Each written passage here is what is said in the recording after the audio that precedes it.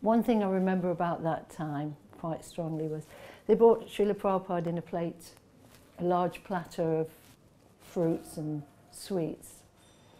So Srila Prabhupada sat there at his desk, looked over the sweets, very, always very elegant. So he picked up a piece of apple and proceeded to eat the apple, chewing like that. Then all of a sudden he started spitting out onto the floor. He just spat onto the floor, you know, the peel from the apple.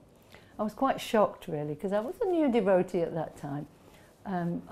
Anyone coming from England, you know, we're very polite, and you just wouldn't do that in a company of people around you like that. On reflection afterwards, what I saw that was Srila Prabhupada was so self-assured, so confident, so authentic. He wasn't trying to impress anybody. He wasn't trying to prove anything to anyone. He was who he was. He was grounded, he was centered, and that's what you did. Actually, there was a sheet on the carpet, so after the program, this would be taken up and thrown away anyway, so actually it was okay. But at the time I was very shocked. How could he do that, you know? So that was one of the, you know, first memories of Srila Prabhupada, being with him at that time.